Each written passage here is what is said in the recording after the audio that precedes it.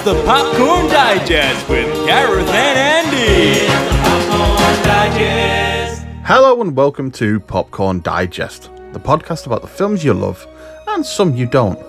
I'm your host Gareth Green, and joining me as always is my full-time co-host and part-time arch nemesis, Andrew Dr. No Means Yes, Raphael. Hello, Alan.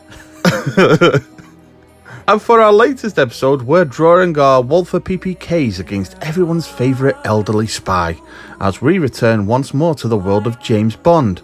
But this time, in space! That's right, we're taking on Moonraker. But is this ambitious space adventure every much as popular as Star Wars? Or is Moonraker the worst space-related footage we've seen since the Columbia disaster? Find out after the trailer. From the most exotic locations on Earth, Moonraker will transport you to another world. Trifle overpowering your scent. Holly was a warm girl with the right connections. More excitement, more thrills, more spills. And guess who's dropped in for a bite? Jaws is back.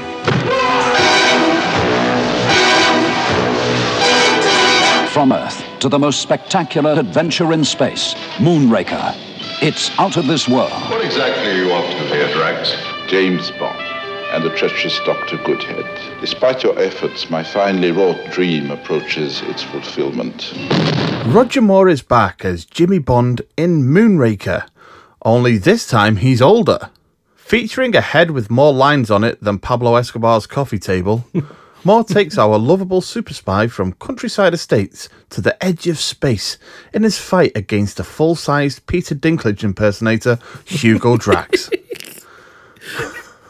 With the help of Holly Goodhead, a name that is just one rewrite away from Holly Suck Me Off, James races to prevent Space Hitler from reaching his final solution, stopping only to shag every woman who so much as glances at him in between renewing his bus pass.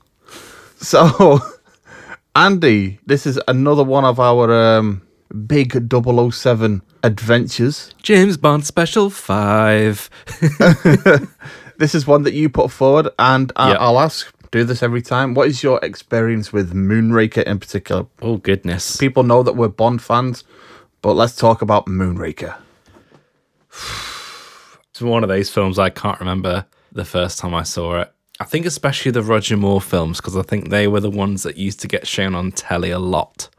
Yeah. Especially at Christmas time. It's one of those, it's always been their films.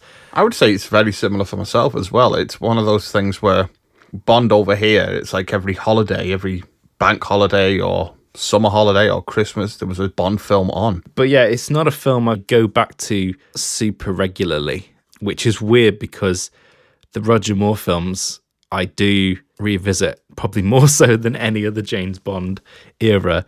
I think just because they are such an easy watch. Yeah, that's it. They're just so easy to go back to. Yeah, if you're tired or you've had a bad day or something, they're just a great film to put on to cheer yourself up, or, you know, it's just a little cozy blanket. Whereas, say, some of the other films, if I'm in that mood, there's no way I would put a Daniel Craig film on, for example.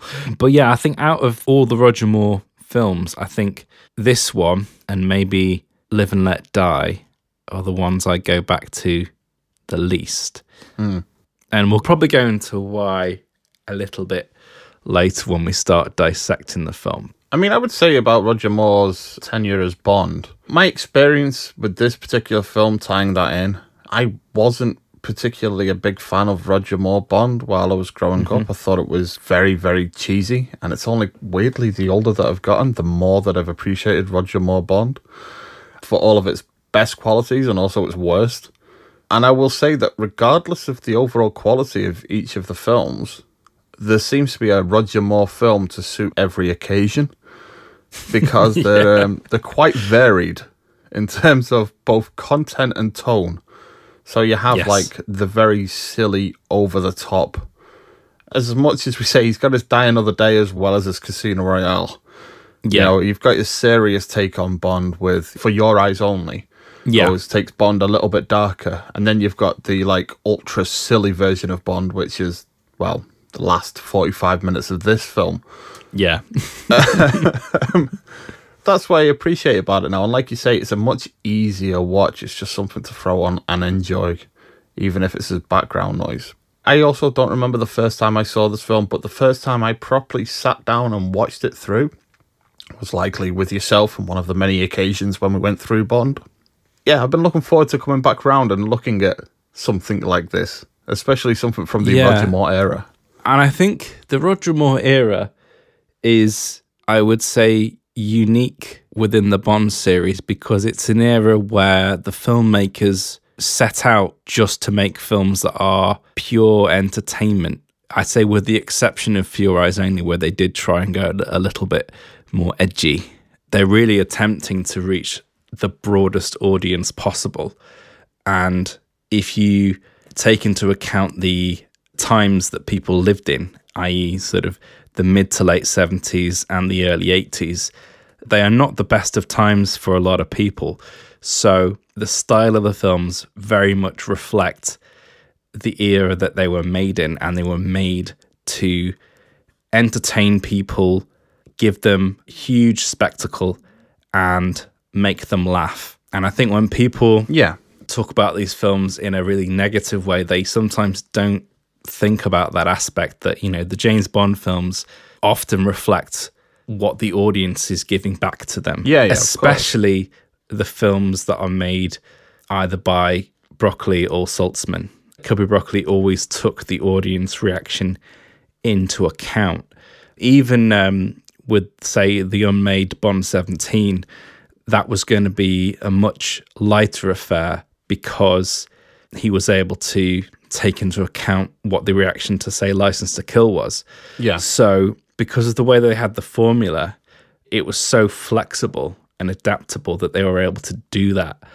So that's why you get a very varied set of films in the Roger Moore era. But I think the through line that takes you through from Live and Let Die to A View to a Kill is that need to be as entertaining as possible.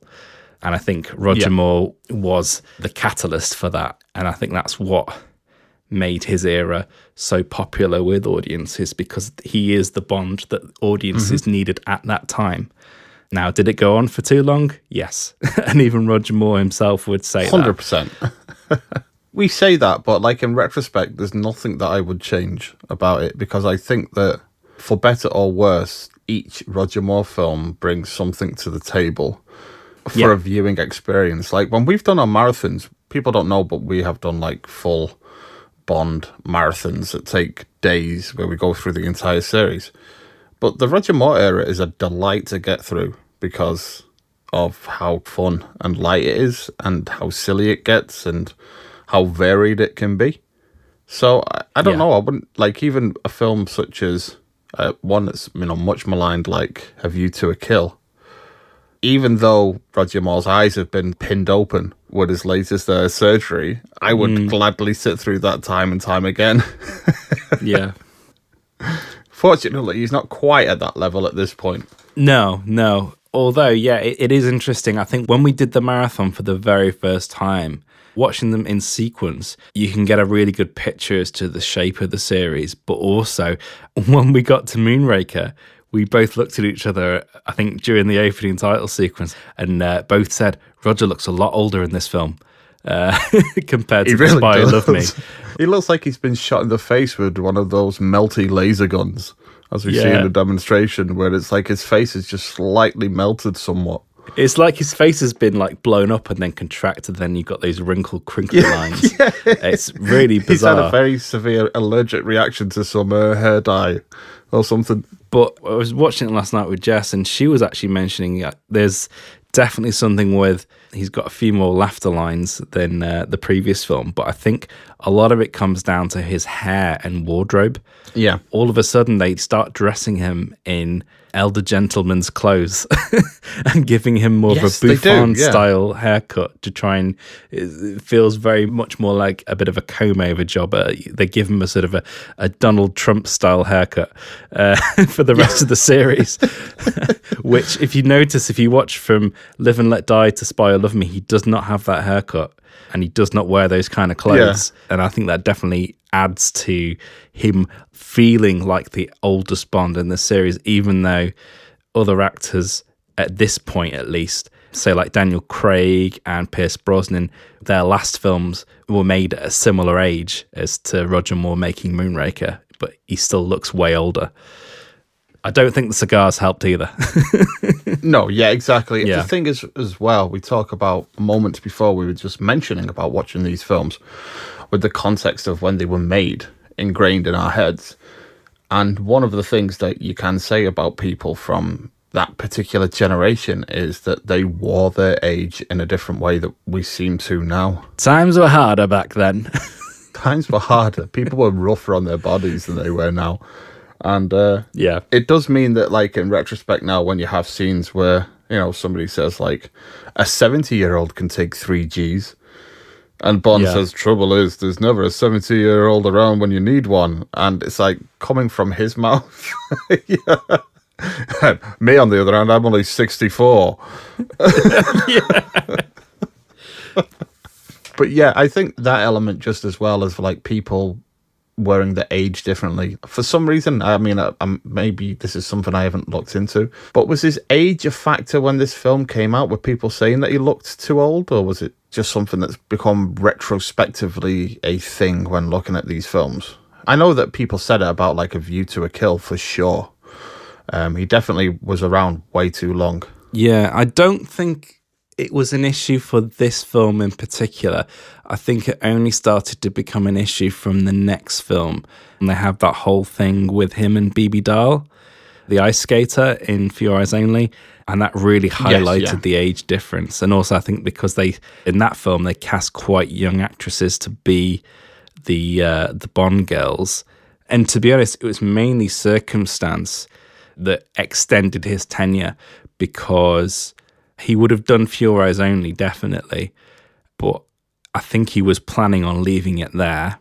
And for a very brief time, they had James Brolin in line for playing Bond. And you can see those screen tests on the Octopussy. Yeah, you can see the screen tests on the DVD. Yeah. And then you had the whole thing with Never Say Never Again. Eon were very reluctant to have a new Bond actor debut in that particular film because it would just be too much of a box office risk. So they decided to negotiate with Roger Moore and pay him a high salary and all that kind of stuff to get him in the film. Now, because of the whole Battle of the Bonds thing, Octopussy ends up actually making more money than Never Say Never Again. Never Say Never Again had a lot of production problems and actually ended up coming out a little bit later, I think, in the year, but didn't actually make quite as much money. So I think the Eon Bond camp were very much riding on a high because they'd beaten that rival Bond crew. And A View to a Kill is pretty much a victory lap, which Roger Moore very much regretted doing in the end. But because there was so much goodwill surrounding Roger Moore after the whole Battle of the Bonds thing, it was pretty much inevitable, even though they probably shouldn't have done it. Of course, yeah. Yeah, so that's the main reason why Roger Moore ended up doing 7 films when he really probably would have done 5 had Kevin McClory and company not done their rival film. How old was he at this point? Right, so when they started filming, he would have been 50, and when they finished, he would have been 51. So it's 50-51 with this particular film. I mean, even so, like, thinking about, like, modern-day films and modern-day action stars, you look at the likes of Tom Cruise, even, like, Robert Downey Jr., things like that. He's a young buck at this point. Yeah, I mean, Tom Cruise doing the last Mission Impossible film was older than Roger Moore was when he did View to a Kill. I think also I think Roger Moore has a kind of elder statesman vibe about him anyway. Oh, yes. Yeah, he does, yeah. And I think even when he was younger, he still had that vibe to him. So I think he was always going to feel older, even if he actually physically wasn't. But Moonraker is an interesting film anyway, even if you take out the whole Bond in space thing, because even though it occurs right in the middle of his era, it's actually an end of an era film, because there's a lot of elements within the production crew. Some people who've been there from the start of the series, that this is their last film. So it's the last film directed by Lewis Gilbert. This is his third and final Bond film, and also the last film for associate producer Bill Cartledge, who is associated with Lewis Gilbert. It's the last film designed by Ken Adam. It's the last film to star Bernard Lee as M. It's the second and final film for Richard Keel. It's the third and final film for Shirley Bassey. And also, it's the last film of which Nikki van der Zyl did any dubbing work. Now, she's one of the unsung people within the whole Bond team because she was the voice of so many Bond girls from the very start. Yeah. I mean, Bond girls weren't picked for their acting skills. They were like, no, we can do that in post. Yeah. We can deliver these lines in post. We've got one woman for that. Yeah. And she was the voice of many different characters, sometimes more than one character in a film. So within Dr. No, she dubbed Ursula Andress and all the other females in the film except 4 actresses, that being Lois Maxwell, Zena Marshall, Yvonne Sheamer, and Michelle Mock. She didn't do so much in From Russia With Love, but in Goldfinger, she dubbed Shirley Eaton. In Thunderball, she dubbed Claudine Auger. In You Only Live Twice, she dubbed Mai Harmer. In Live and Let Die, rather interestingly, she partially dubbed Jane Seymour. And in Moonraker, she dubbed Corinne Clary and Alayla Shenner, who plays the woman at the start who is kissing on the plane before he gets thrown out the plane. The African job. Yeah, and I think partially, I imagine, because of the change of directors and because the next director, John Glenn, For Your Eyes Only was his directorial debut, and he was a bit more modern in terms of his approach, whereas a lot of the other guys beforehand had been much more old school hands who had been making films in the 40s and 50s. Dubbing was just a thing, it was just another tool, whereas I think as time went on, the idea that you would get a completely different person to dub someone just completely went out the window. So I think that's another reason why this is her last film as a dubbing artist. And yeah, she more than left her mark on the Bond series. Yeah. If you actually know that it's her, you can generally tell that it's her, even though she's doing slightly different voices. But she was a very reliable pair of hands for the Bond team over the years. Although it's weird, though, when you look at some deleted scenes with some of these actresses, when you actually hear their real voices, it's one of those things where you go, why did they do that? What? Yeah, exactly. I think one where, like Claudine Auger in Thunderball, the only reason they dubbed her was because they thought her voice was too low. But when you hear her voice, it sounds incredible. Like she sounds so sexy because she has this kind of like husky French voice. I think it's just one of those things where it was the time. I think the thing is as well, like, to use a horrible phrase that I've just made up, I think whether or not someone's voice was dictated was also dictated by Cubby's chubby. And whether or not it did the job for him. So I imagine he would have been like, yeah, this isn't my particular taste, so it must be dubbed. Yeah. Yeah, sorry, I'm never going to talk about Cubby's chubby again. I apologise. But yeah, there was definitely that kind of stuff going on anyway. But for sure, yeah. This being the last film for so many people that had been involved from the very beginning, or at least from the 60s all the way through to the end of the 70s, yeah, this was the last time this kind of stuff was going to happen. So yeah, it's a really interesting film in that regard. And even if you take all the weird, fantastical comedic stuff out of it, even if it was a super, super serious film, it would still be a significant marker in the whole Bond series because, especially if you watch them in sequence, things do change after this point, definitely. So, yeah, let's go through like some of the making of Moonraker. I understand that you have been, you are always the guy that has been doing the research on this. I think you began your research for this podcast when you were like 13 years old. And you'd just seen GoldenEye or something like that. So you are the guy for research for Bond. And I understand that you've done some to lay the context, to lay the history for Moonraker. So really, where does this film begin? Where does it germinate? I mean, I can understand that there's probably some push to take the film to space due to the success of Star Wars. The series can be a little bit reactive that way.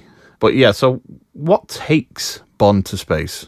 Right, so as I usually do, I usually go a couple of films back just to explain the context because at this point in the series, the Bond films come out so relatively quickly compared to these days, which is another conversation altogether.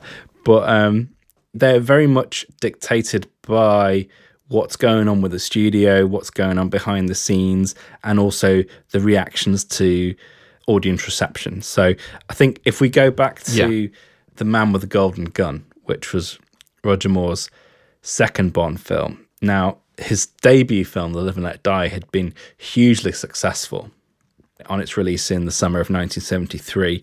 So to capitalize on that, they made The Man with the Golden Gun very quickly. So instead of being made within a 2-year time frame, it was actually made in an 18-month time frame and released for Christmas 1974.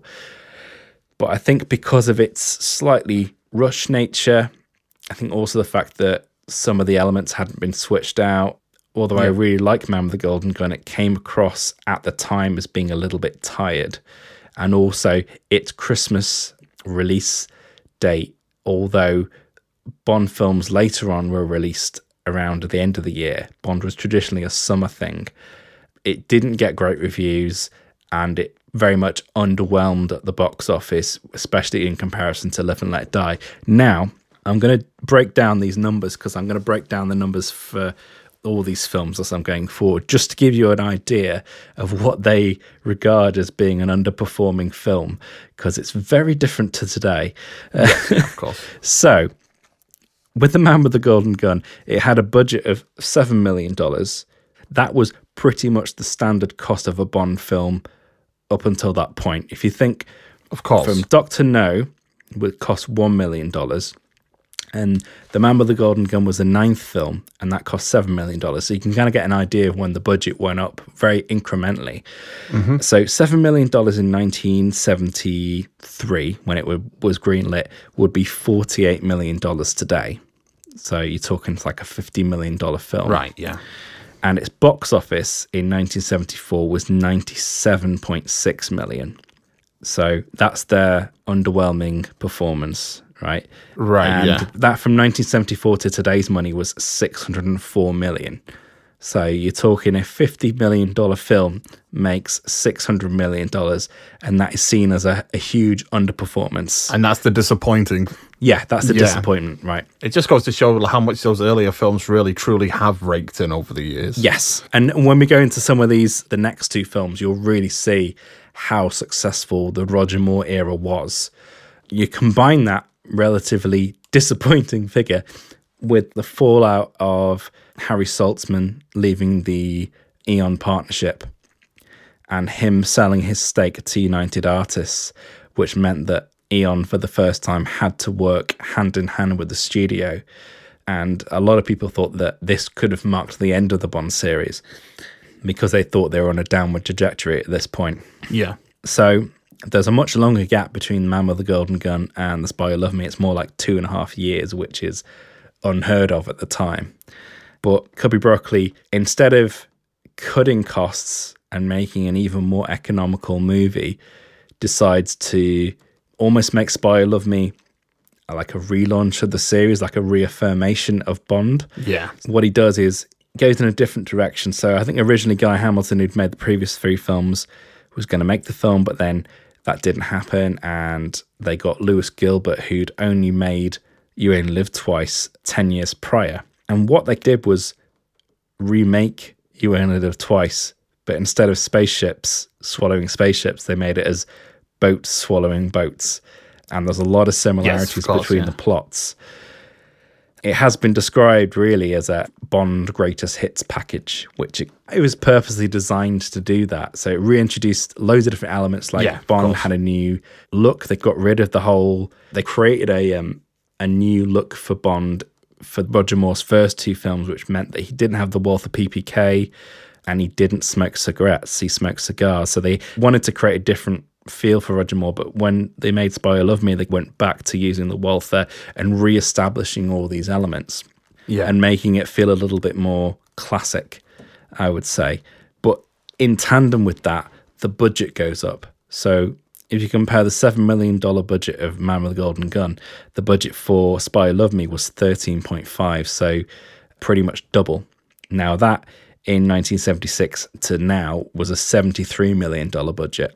Oh, wow. Yeah, so it's a much bigger, more epic film. So they were really going for that huge spectacle, which now is completely synonymous with Lewis Gilbert as a Bond director, which is weird it is. because Lewis Gilbert, most of his other films are quite on the small side.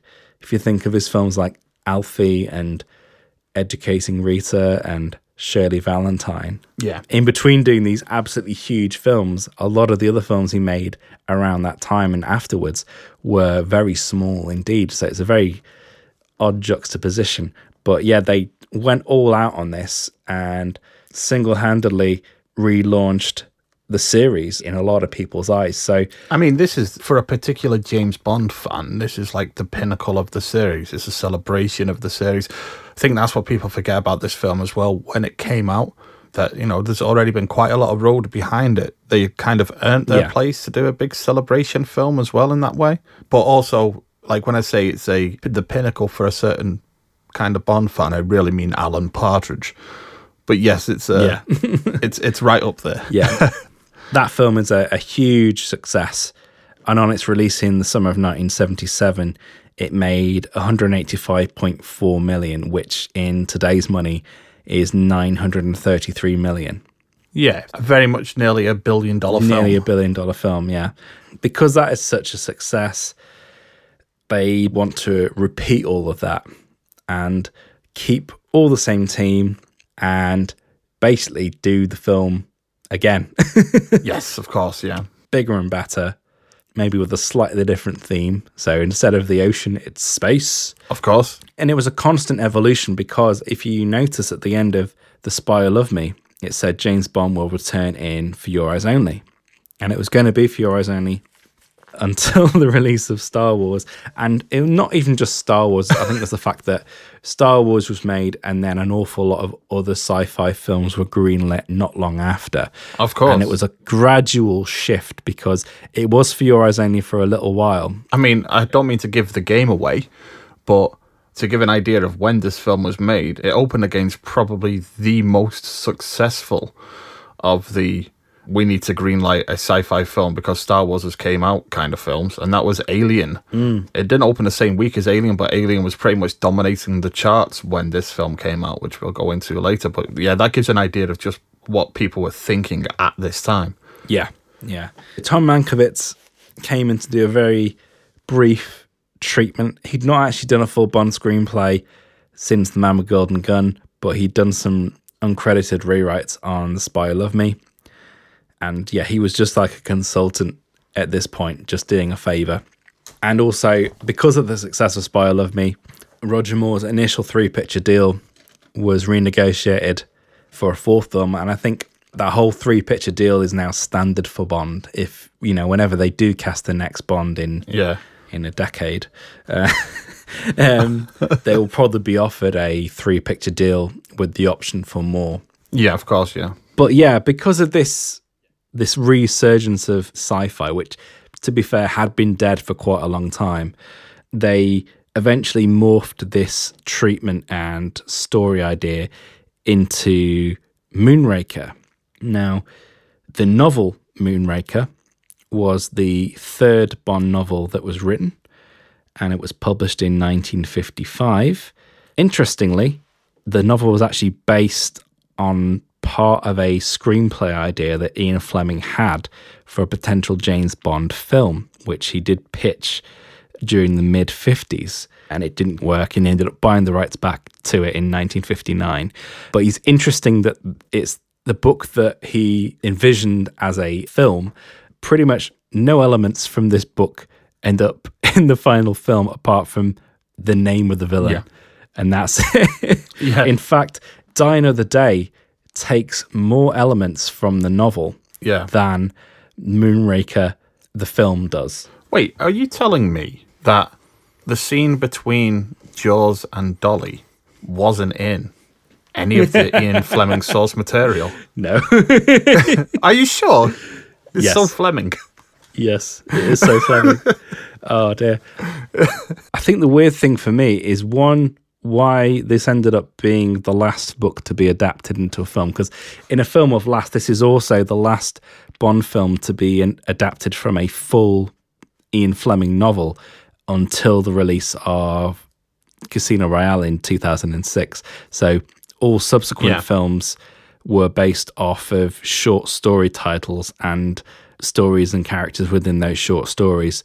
So yeah, I don't know why they left this particular book till last, because I'm not sure whether it's only in recent times that it's become very, very well regarded, but it is regarded now as one of Fleming's strongest novels. And I've read it myself, and it is fantastic. It's one of those books when you read it and you go, why did they not make that into a film? It would have been great. The fact that they use so little from it, literally all they do is they use the villain's name and one tiny little scene. I haven't read the source material, and I was just going to ask, what form does Moonraker take in the source material? Because I doubt that it would be a space station or any kind of...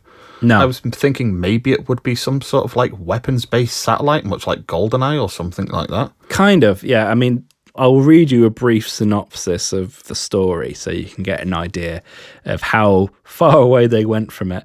So the basic synopsis, which I'm just getting from the Some Kind of Hero book, which is a book I would recommend any Bond fan to read. Yeah, it's great. The basic story is that M requests Bond to assist in a delicate matter. In M's Gentleman's Club Blades, Sir Hugo Drax is suspected of cheating at high-stakes bridge. Drax, who emerged mysteriously from nowhere after World War II, has earned the admiration of a nation and a knighthood, and by seemingly invented and privately funding the Moonraker. Does that seem familiar if you've ever watched Die Another Day? With the whole Gustav Graves coming out of nowhere? That's basically what it is. The Moonraker is the UK's independent nuclear deterrent. So it's basically like the Star Wars system that they had in America. Ironically. Yeah. Yeah. So due to be test fired in the next few days, adverse publicity could have larger consequences. Bond out-cheats Drax, cauterizing ongoing scandal. Awkwardly for Bond, the next day he is sent to the Moonraker launch site on the White Cliffs of Dover to investigate a murder/suicide. There he meets Gala Brand, ostensibly a scientist attached to the project, but actually a Special Branch police officer working undercover. The murder is revealed to be an attempt to halt the revelation that Drax is a Nazi who is now a Soviet agent. He has teamed up with the Soviets who have assisted with the construction of the Moonraker for an audacious coup. Instead of a dummy warhead fired at a test site in the North Sea, the Moonraker will actually be armed with a real warhead and be retasked and aimed at London. Drax will achieve revenge against his nation's victors, and the Soviets will achieve a plausibly deniable blow against the West. And that's the general premise. Yeah. And what happens at the end is that Gala Brand, she has knowledge of how to work with these missiles, and she reprograms the missile to not go to London, but go to its original landing site, which is where Drax is with his submarine. So it basically ends up being that Drax gets blown up by his own missile in the submarine. Okay, all right. But it's a bit of a weird one because it is a very good Bond novel. There are definitely ways that you could have updated it without having to change the entire story. It's interesting when you look at quotes from Cubby Broccoli. He dismisses the book so offhandedly by saying it's just about some piddling rocket. And I was like, not very respectful. And also, you're throwing away a great story. Very reductive. But I think it came down in the end to a conversation that he had with Fleming before he died, in that Fleming told him that he would have to update the plots for the books over time because they would become out of date. So I think he took that and ran with it, and maybe ran a bit too hard with it at times. Yeah. But in the end of the day, because some of these films haven't used elements of the Fleming books, they have continued to be plundered from over the years. And like I said, Die Another Day has more. Oh, yeah, of course. To the point where when they made Die Another Day, the character from Miranda Frost originally was going to be called Gala Brand. And to this day, I do not know why a Bond girl has not been called Gala Brand, because it's a very good Fleming Bond lady name. No, but why would you pick that when you've got Holly Goodhead on the table? I mean, that's one that was made up for this film, but... Lois Charles is very pleased that she has one of the dirtier Bond girl names. Yeah. I think the other thing that influenced the change in direction to a more outlandish one, as well as the whole sci-fi film interest, was the fact that they visited the NASA test sites, and around this time was when the space shuttle was being developed, and it was going to be launched in mid-1979. So they had the idea that they would make the film around the shuttle and release it in time for the shuttle being launched, and it would be a really good promotion. But unfortunately, NASA had a lot of technical difficulties with the shuttle, and it ended up being moved to 1980. But I'm pretty sure Columbia did not launch until like early 1981. So it was quite a long time after that the shuttle actually did start flying. So that's why the Moonraker spacecraft is identical to the shuttle, because they wanted that tie-in. And that's why they really went heavy into that whole direction, because they wanted that cross-promotion. Of course, yeah. And what happens now really is just a standard procedure for Bond films at this time, where they scout locations and simultaneously they work on the script. They start scouting locations in South America, in like Rio and the Iguacu Falls. And the screenwriter from the previous film, Spy Who Loved Me, Christopher Wood, returns to write the script for Moonraker, of which he has sole credit. The interesting thing about Christopher Wood is that although he's associated with writing two of the most outlandish Bond films, he was very much a Fleming fan and disliked all of the comedic and outlandish elements that were thrust upon him. He does describe the writing process as incredibly collaborative, to the point where he is literally just a sort of writing slave to the producers. And, yes, of course, yeah. The writer is more a hired hand. He's like a conduit. And you're just kind of like funneling the ideas of others, like maybe about like 7 different producers or the director and God knows who, and you're trying to funnel it all into one piece that kind of just about makes sense. Especially with these kind of like studio pictures from long-standing franchises that have now, I've got to a point where a lot of people have a lot of contrasting ideas of what the film should be or what a new version of this film should be. Yeah. So it is a balancing act, and sometimes, you fall. Yeah, because he wanted Bond to be a more earthbound hero. He liked it being dangerous. Like, he had an idea in the glass factory sequence originally where he would be attacked by a white hot poker, and that it would be thrust into a chair and like scald the side of his face and stuff like that. He wanted to go down the more dangerous grounded route, but unfortunately it just wasn't the right time for that. And so unfortunately he's forever associated with the more outlandish films. But that script is delivered in May 1978, and it undergoes rewrites by Dick Clement and Ian LaFrennais, who were most famously known for writing the sitcom Porridge at the time. And they did some dialogue passes and rejigged some of the scenes, but they ultimately weren't credited for the work. Or they did do later also uncredited rewrites on Never Say Never Again. So that's their whole Bond thing. Oh, right. For the special effects, they did approach John Dykstra. So that's who it was. They talk about this on the making of documentary, but they refuse to acknowledge who the individual was that they approached. Now, he wanted $2 million and 2% of the profits to do the film, and it was just too expensive to take out of the budget. And that did not give Cubby a chubby at all. No. So they reverted to using their regular crew, which consisted of Derek Meddings. So really what we need to talk about now is all the tax stuff. So around this time, it was towards the end of that Labour government, before the Conservatives got in the mid-1979, they had incredibly high tax, like ridiculously high tax for over a certain earning point, which meant that many, many people became tax exiles, and also it became way too expensive to do some things in the UK.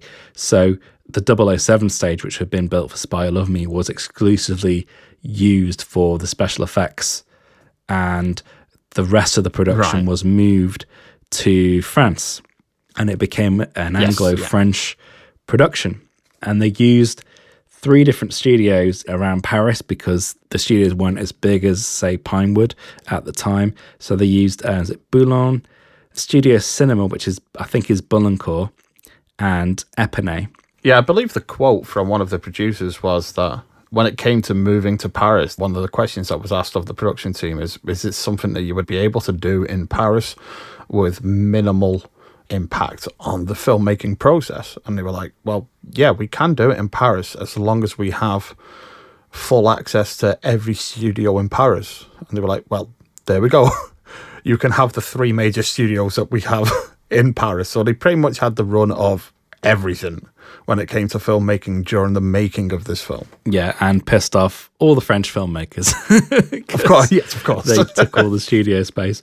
And also they were able to use subsidies both in UK, which is the Edie levy, which they'd used on The Spy Who Loved Me, but also France is very famous for having huge subsidies for its film industry because it views it as a core industry in France, so it is heavily subsidized, which is why you get so many quirky films being made in France, and why it has a very long tradition of maybe more challenging films being made in that country because they're very proud of that tradition and they want it to carry on. So they were able to take advantage of all that, which kept the budget down, even though the budget was very high for the time. And I think one major thing contributing to that budget increase was the sets that were being built by Ken Adam. And there was a lot of talk about using Ken Adam, but they thought that a large part of the appeal of the Bond films was his set design. So they were willing to take that hit. But from the next film onwards, they wanted to make that a little bit more economically viable, which is why this ended up being his last film for the series, and why Peter Lamont ended up being promoted to production designer for the subsequent films. I think in Peter Lamont's book, he did write about him having a very good working relationship with Ken Adam up until The Spy Who Loved Me. I think they had some sort of falling out within that film, to the point where Peter Lamont was not the art director for the main unit. He was actually left in the UK to supervise the special effects art direction. I think this is interesting to contrast with the modern Bond films, because when you look at the shooting schedule, it's pretty much the same. So they started shooting on the 11th of August in 1978, and principal photography concluded on the 26th of February 1979. So I think it was a 28-week shoot. Right. And I think Roger Moore had 3 days off in that whole time period. Is that when he had kidney stones? Yes. I imagine the kidney stones and maybe Christmas Day. And that was it. And the special effects started at around the same time, and they finished on the 14th of May. So, I think it was about 10 months on the special effects.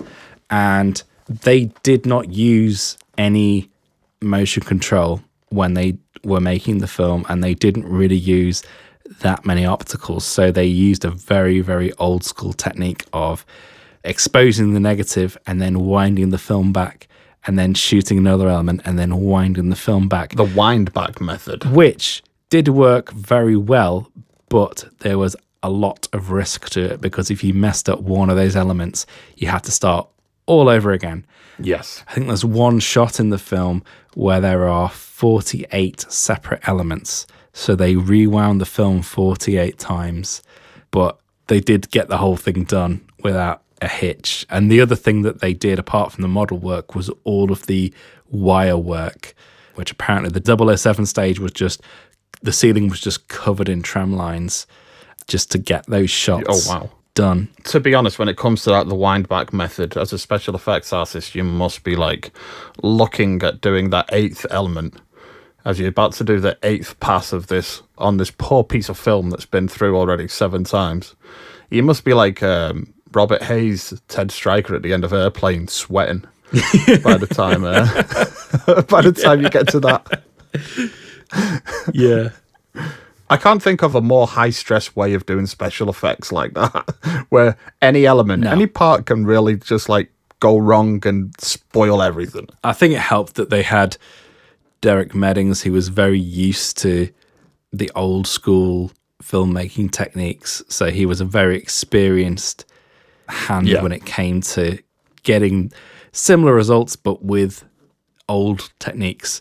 The only other major thing that happened, like production-wise, was that their DP that had worked on The Spy Who Loved Me, Claude Renoir, who was a descendant of the artist Renoir, he had done all the pre-production. I think he'd done 3 months of pre-production, and John Glenn mentions in his book that he'd found him one day just looking at the numbers on the light meter or something like that, and he could tell that he was really struggling to read the numbers. And he asked Claude about this, and he admitted to him that I'm having real trouble with my sight. And it turned out that he had a detached retina. And I think Cubby offered to send him to the top eye surgeon in the US. He declined the offer and ended up having surgery in France. But apparently later he had a fall and detached his retina again, and he had to retire completely from doing cinematography work. So he recommended a colleague of his, and the final director of photography for this film ended up being Jean Tournier. Yes, yeah. I mean, the thing is about Jean Tournier as well that's quite funny is that when you do look through his filmography, as I did earlier, you know, it's got like Le Voyage du Père and Roger Le Honte, and then it's got just Moonraker. Right smack bang in the middle of it. It's Les Mystères de Paris. Moonraker. Moonraker. Yeah, it's just it's very odd filmography to have Moonraker just slap bang in the middle of it. Yeah, it's about a week or two before the start of filming that this happened, so it was very last minute. I imagine, though, it also helps towards the production having, I imagine one of the stipulations is they had to hire so many people within France in order to qualify for any, like you say, tax schemes. I mean, to be honest, I think the way that it worked, that apart from certain department heads, everyone else had to be French crew. So, for example, I think Ken Adam had one other person from his usual team, then everyone else in that production design department was the French crew. Right. And as part of that, they had to hire a certain amount of French cast or French-based cast. So they hired Michael Lonsdale for Hugo Drex, I think mainly based on his performance in Day of the Jackal. Yeah. And then they hired Corinne Clary as, is it Corinne Dufour, who's the sacrificial lamb of this film, really. Yeah. She's credited as his personal pilot. And I think her biggest film was it The Story of O? It's kind of like an erotic film. Quite famous French film. Yes, it is. That was the film that, like, where she came to prominence. And I think also the part of Chang, although I think he was Japanese, but it was based in France, but it was actually Michael G. Wilson's Taekwondo instructor. So, rounding out the main cast is Lois Charles as Holly Goodhead. Yep. He had been considered for Anya Amasova in the previous film, but had kind of retired at the time, and it was only by chance that on a plane meeting that she ended up being hired for this film. And then you get Richard Kiel back as Jaws, because they'd shot 2 endings for Spy Who Loved Me, one where he got killed and one where he didn't, and they used the one where he didn't because they got the feeling that he was going to be a popular character. Yeah, how they hid him on that plane within the first few minutes, the African job, I'd call it. Like, there's no way that there's any space within a plane where he could be hidden. No. Yeah. I don't know what. It's magic. It's movie magic, baby. It is. And he's disguised as the woman. Yeah, it's one of those Mission Impossible maskful moments. But this is one of those instances as well where the producers were very much swayed by the letters from children saying, "We love Jaws. Why can't he be a good guy?" So that's where that all comes from. That was a great idea. We love that murderous guy whose staple is biting people to death. Why can't he have a redemptive arc? Yeah. Naturally, the writer Christopher Wood hated the idea and resisted it. I hate the idea, to be fair. I mean, it's just a stupid idea, really, isn't it? It's really like is. the least likely person to have a redemptive arc in any Bond film, and they give it to the fucking, like, the murderous, neck-chomping bad guy that is Jaws, and then they give him a love interest as well. Yeah. I mean, there's more I could go on about the film, but to be honest, I think the rest of it I can just talk about as we're talking about the film. So, yeah, this preamble, as we do with all the Bond films, takes up probably what is normally an episode of the normal show. Yes, it does, yeah. There's so much that goes into it. So, yeah, let's just talk about the film. What did you think about the film, Gas? I liked it. I would say that it's strange watching this film now, having only just done a Mission Impossible series marathon. Yeah. Because I think the Mission Impossible series where it's at now, especially with Dead Reckoning Part 1, which just came out, I think they're doing Roger Moore Bond updated for modern audiences in a far better way than any kind of like nod that the series has had from the official series since Roger Moore Bond. Yeah. You know, in a way in which it made me think, oh God, they've kind of beat Bond to the punch by adapting this tone before them. However, with this one, I would say that it's pretty good in a marathon, for sure, because it kind of gives you that breath of fresh, stupid air. And it has faults. It has faults throughout. But I still really like it. I think it's got like a really unfortunate 30, 40 minute at the beginning where not much happens apart from he gets into one of those fucking spinning machines that astronauts use, and that counts as a set piece for a while. But during that 40-minute period, like, not much actually happens and there's no big action, and then it kicks up to another gear and there's like action all the way through to the end. And yeah, I also think that the version of Bond that's in this film, it has a couple of moments that make Bond a lot stupider than he is, and it's mainly because of the disconnect between the writing and the special effects work. Like, it's clear that the writer hasn't seen what the special effects are doing. Yeah. And vice versa, the special effects people really haven't paid attention to the script closely. So you have a moment where, like, for example, at the very beginning of the film, where Bond is in a helicopter being taken to the facility where Moonraker was made. And he turns to the pilot and he goes, so that's where the Moonraker shuttle was made. And it's literally a building with the sign Moonraker in fucking the biggest white letters that you've ever seen. Yeah. And it's like, it's got a couple of moments like that where there's a disconnect, and those really, really make me laugh. But yeah, I like this film for what it is and what it isn't. It's a lot of fun. But is it high art? Is it as good as the series can be? Certainly not. How about yourself? What are your complex thoughts about Moonraker? Yeah, it's interesting. Yeah. I think for me, because I'm so well acquainted with the series, I think the problem I have with it is that the stuff that it's doing that's new is so fucking goofy that it just does not fit with the rest of the series. Anything that it's doing that's more like the rest of the series has been done better elsewhere. Elsewhere, yeah. If you want a boat chase, you go to Live and Let Die. And if you want any Venice action, you go to Casino Royale. Of course, yeah. But where would you go to get a double taken pigeon? Yeah. Yeah. You know, there's no other film but this one, baby. And then there's loads of other examples for aerial stuff. Although you have to commend this film because it's the very first time they did anything like that. But yeah, it's a bit of a weird one because if you take those goofy elements out, it's not a particularly exciting film. No. And I know that because I did my own edit of Moonraker where I tried to do that and then watching it back going, oh, this isn't very exciting. So it's one of those films where it's the goofy moments that make it, but you have to be in a certain mood to appreciate that.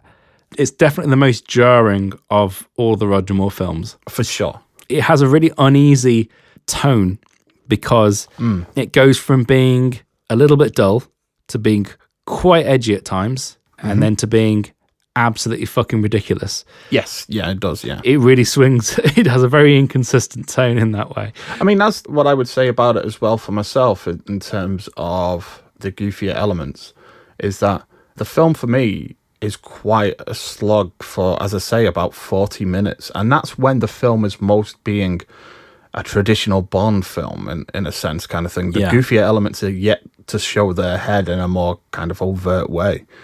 And it's only like after the 40-minute mark that the film starts to kick up a notch and the action starts to come into play, and then the really goofy stuff starts to move to the forefront of the film. So yeah, I mean, I can definitely agree with you in terms of like the Bond part of this film. As you say, there's not a part of it where it hasn't been done better elsewhere. Yeah, I would certainly agree with that. And I think it's a bit like Spectre in that way, where it's following on from Skyfall. Moonraker suffers from following Spy Who Loved Me because you can see where they've tried to recreate what that film was doing, but they've probably not done it quite as well. There's probably only one element where they did it better in Moonraker than they did in Spy Who Loved Me, which is probably the main villain. But yeah, it's a really weird one. I have a very odd relationship with it because I do like it, but then in terms of how I like Bond to be, it's maybe just a little bit too much in places. For sure. I was reading just in John Glenn's book earlier today, and he admits that they probably went way too far in some places. They got a bit carried away with the humour of it all at the time, which is why there was such a...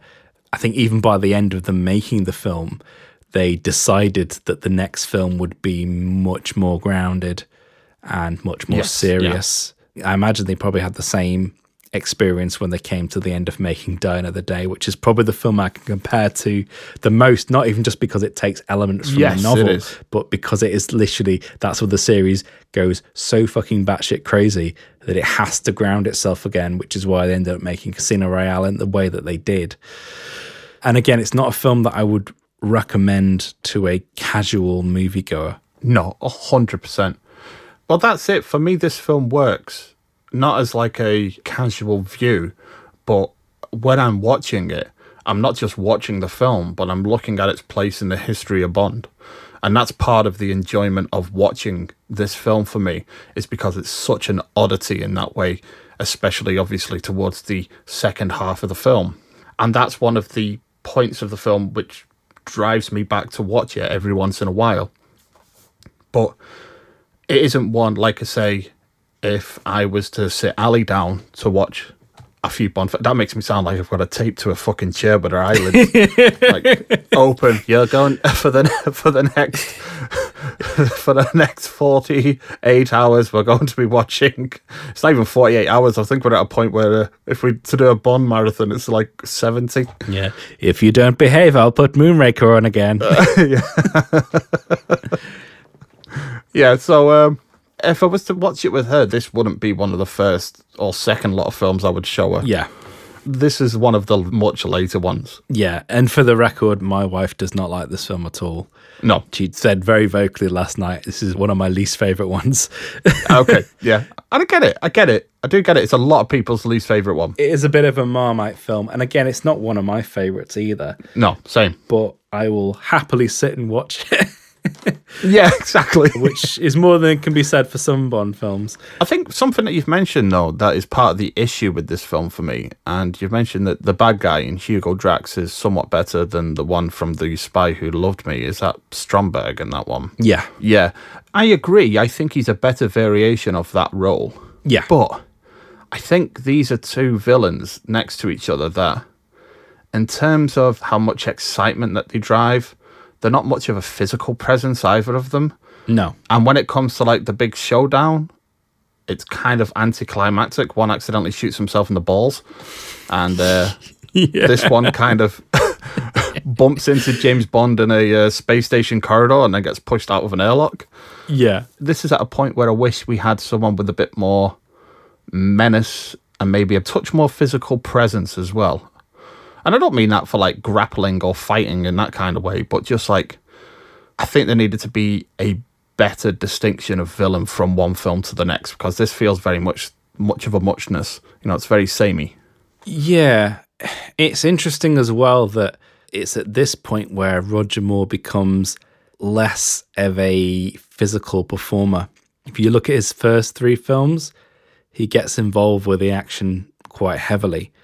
And then from Moonraker onwards, he becomes a little bit more passive or less active, becomes less of an action hero. I mean, to be honest, the 4K HD transfer that I watched, it was supposedly in 4K. But I imagine that's just an upscaling thing. I've spoken about this previously, but it isn't kind to lead actors when it comes to stunt work, because the stuntmen that are being used for Roger Moore in this film look precisely nothing like Roger Moore, you know? Yeah. And you can see it as clear as day. But obviously these films, when they were conceived and when they were made, home video wasn't even a thought. Never mind 4K or the type of ways that we watch them now. But even when they would have been projected in cinemas, they would not be at the same clarity as we would get today, or what we view in 4K. Because if you ever watch an old movie print, there's a lot of grain and a lot of grit there. Yes, which is cool, but it hides a lot of the a lot of things. They weren't making these films to be scrutinized in the way that they are now. Yeah. Which is why in the aerial sequence you can see things like the glasses that people wear. Yes. And it's very obvious that Jaws is not being played by Jaws and that kind of thing. But I think if you'd watched it back in the day on a cinema screen in 1979, you probably wouldn't have noticed that much. Exactly. And I mean, this is a bit of an aside, but one thing I will say is I went to see Oppenheimer, the 70mm version, at my nearest IMAX, and I have to say that it was a delight to see a film that had dirt on it and the occasional hair stuck in the projector. You know, I was like, every time it came off, like, oh, cinema's back, baby. You know, there's something like really just nostalgic about seeing it. I mean, obviously I was watching this devastating film about Hiroshima and one of the darkest days in the American military's history, and I'm sat there going, this grain looks so fucking good, I'm gonna cry. Did you see that hair on the lens? And one thing as well about that opening sequence with the skydive, John Glenn was the secondary director on this film, so he did a lot of the action and obviously the editing as well. The action does feel very John Glenn in that way. It's like it's cut for speed and for flow, not so much for logic in terms of, like in this one, there's a fight in a glass antique shop and people get thrown into glass cabinets but just seemingly bounce back up, and it's just because of that kind of like editing style. We don't see like the clearly what it should have taken 5 minutes of just utter recovery that Roger Moore should have had after being just yeeted into a glass cabinet, just totally winded. Instead he's back on his feet in seconds. I like that kind of John Glenn style as well. But I think it really comes together in terms of that skydiving sequence. And again, it reminds me of Mission Impossible. There was a clip from the new Mission Impossible film, and I say that, I mean the next one that comes out, Part 2, Dead Reckoning or whatever. And clearly Tom Cruise is going to be doing a skydiving stunt. And there's also the one from the previous film as well, Fallout. And the way that they talk about how they shot that and how many times they had to do that skydive. And one of the things John Glenn said that seemed to resonate with something that they said for the Mission Impossible films is that each time they did it, it was a 3-second shot cut. Yeah. So it's like every time they did it, they were looking to get 3 seconds. Yeah. And it took them 80 times to have the coverage. And that kind of dedication to that, it just shows you, like, I do miss that kind of filmmaking being more prevalent in Hollywood. We still do have it. Mission Impossible, Tom Cruise and Christopher McQuarrie are dragging it back up. And I hope it becomes a much bigger thing now, especially in this year where all bets are off in terms of what sticks and what doesn't. Yeah. But yeah, I love that that type of filmmaking is still alive in a way as well. Like, because that was another thing that was every time they did a jump, they were like, let's just get a few seconds each time and we'll do it 60 times, you know? Yeah, because it was storyboarded for those 3-second shots because they knew that's how much time they would have before they'd have to deploy the parachutes, and also because the cameraman, because they had this special camera, which was a lightweight camera with a plastic anamorphic lens that could hold 100 feet of film. which was considerably lighter than a normal film camera, and it meant they could film in 35mm instead of 16mm, which is what had traditionally been used before then. It meant that in order to save the cameraman's neck when they deployed the parachute, he had to tie a rope around the parachute so it would open a lot slower. Yeah. But it meant that it actually opened about 2 to 3 times slower than a normal one. So it meant that the amount of time they had before they had to stop, so he wouldn't hit the ground really hard, would be significantly less. So they had to plan for this, but then also they had to be adaptable and change things if things slightly went awry. So he said it was a balance between following the storyboards, but then adapting something if something else happened. Of course, yeah. That's something that happens within the Bond team anyway, and has done ever since it started. If something happens by accident, they usually run with it and incorporate it into the action, and it's usually ended up helping the sequence and made it better, usually. Yeah, of course, yeah. And yeah, it's interesting about the editing as well, because John Glenn was pretty much a student of Peter Hunt, who was the original editor on the Bond films. I mean, Peter Hunt did on Her Majesty's Secret Service, Yes. didn't he? Yeah, it's really weird. With On Her Majesty's, Peter Hunt directed and John Glenn Yeah. did a lot of the second unit. So he did all the stuff like the bobsled chase at the end and stuff like that. And he edited the film. Now, John Glenn did not work on another Bond film until The Spy Who Loved Me. So there's about 3 films in between which he didn't work on as an editor. And it's very showing. Yes, it is. It is. Some of the editing work in those films, Baggy. yeah, the most jarring of those is probably Diamonds Are Forever. The contrast is very marked because you go from On Her Majesty's, which is very slickly edited, it's a very posh film, to something like Diamonds, which is very flabby and very seedy. Yes, yeah. Yeah, he didn't do those middle films, and yeah, he came back for Spy Who Loved Me and Moonraker. But yeah, that whole style is very Peter Hunt. You can tell that he's learned from the master and brought that through. Yeah. The one boo-boo really is the fucking double-taking pigeon, which Yeah. Yeah. is this film's slide whistle. Is literally the analogy I was going to make myself.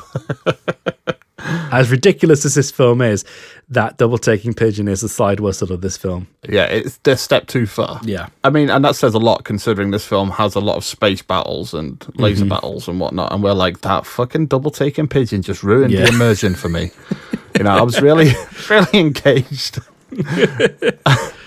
So, one question to ask as well is, where does this film rank in terms of the opening title sequence for you? And in terms of the title song?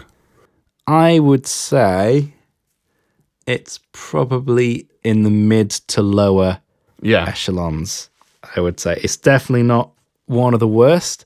It's probably not even mid-tier, but it's kind of just below mid-tier, I'd say. Yeah. I think it's got the worst segue into a Bond song. Oh, God, yeah. Of all of them. Yeah. I don't know, I was watching it this time, and I don't mind the song. The song's fine. But in terms of the graphics, they don't seem as sharp as they usually are. And it seems to be a lot more kind of like blemishes in a few places here and there as well. I know at one point, I mean, again, I'm watching it on like higher res, but like on one of the silhouettes, there happened to be a white dot where the lady's anus would have been as well. And I was like, that's an unfortunate special effects hiccup. Yeah. I mean, there is a story behind that, why it is the way that it is. And it is down to the song. So it's one of those songs that ended up having to go through numerous iterations and numerous singers to get the final version. So the original version of the song was written by John Barry and Paul Williams for Frank Sinatra.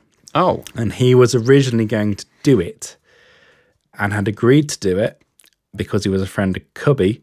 And then all of a sudden he wasn't a friend of Cubby and dropped out. So I think they had some sort of, I imagine some sort of gambling dispute, usually with Cubby.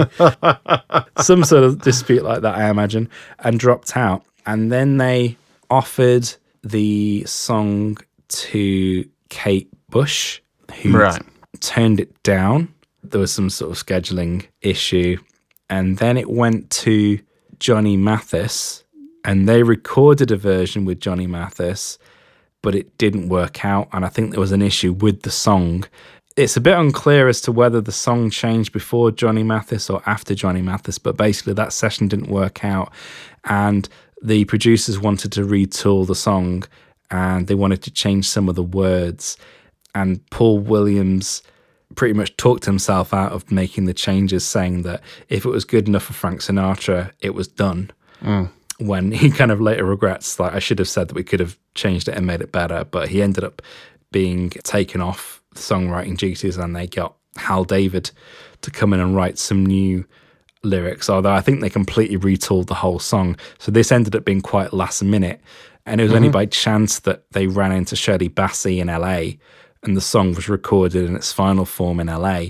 So at this point, it ended up being delivered very late, which meant that the titles had to be made very quickly, to the point where the titles were cut into the premiere version of the film. Right, okay. See, that now that makes a lot of sense, because I didn't have any idea about that backstory, but I was watching it, I was thinking, it's just a little bit rougher than I was used to from this crew. Yeah, and also it meant that Maurice Binder had no song to actually plan to either, so it was just a bit of a mess. So yeah, Frank Sinatra's fault. Yeah. But yeah, it's an interesting thing as well, because we've mentioned like the whole tax situation. So at this point, Cubby Broccoli was a tax exile. He'd moved back to Beverly Hills after having lived in London for 25 years. Roger Moore was living, I think, in Switzerland. John Barry was also a tax exile, which explains why he dips in and out of the series, which is why he didn't do Spy Who Loved Me, and also why he didn't do For Your Eyes Only. And the main reason he did this film is because it was based in France. So he was able to write the score and record the score in Paris. Right. And that's the reason why he was able to do this film. I mean, when it comes to John Barry's score, I mean, it's lovely as ever. Yeah. But I think this one falls into the trap of reusing too many of the previous themes. I understand that it's like still continuing that celebration of Bond theme. Yeah. But at times it actually gets in the way of the kind of like enjoyment or the excitement of the action. For example, there's a boat chase when, Jaws is in one speedboat chasing Bond, and they play that, I forgot what the track's called, but that kind of like secondary Bond. The 007 theme. There we go, yeah, the 007 theme. Yeah. And it just does not suit the action whatsoever. It kind of like takes it away because, I mean, there's no sense of danger in this film, but there's no sense of threat either there because of it. It feels more like a kind of like jolly jaunt. I think in a way it almost kind of shows that it's dated beyond use at this point a little bit. Yeah, and interesting again, this film being a film of this is the last time the 007 theme is heard, and it hadn't been incorporated into a film for quite some time. I'm trying to think the last time, I think he might have, there's a bit of it, I think, in Diamonds. Yeah. But yeah, it was John Barry's alternative Bond theme, and it never really caught on in the same way, I think, much to John Barry's chagrin. My mum and dad were huge fans of the 007 theme because they had it on I believe my gran and granddad had it on vinyl. On one side of the single was the James Bond theme as we know it now, and on the other side was 007 theme. And they used to play that one a lot, apparently. Yeah, I think it comes down to like royalty splits, because apparently every time John Barry did a score, they had to, and I think this happens when everybody does a Bond score, they have to split the royalties based on which bit's Monty Norman's and which bit is the composer's.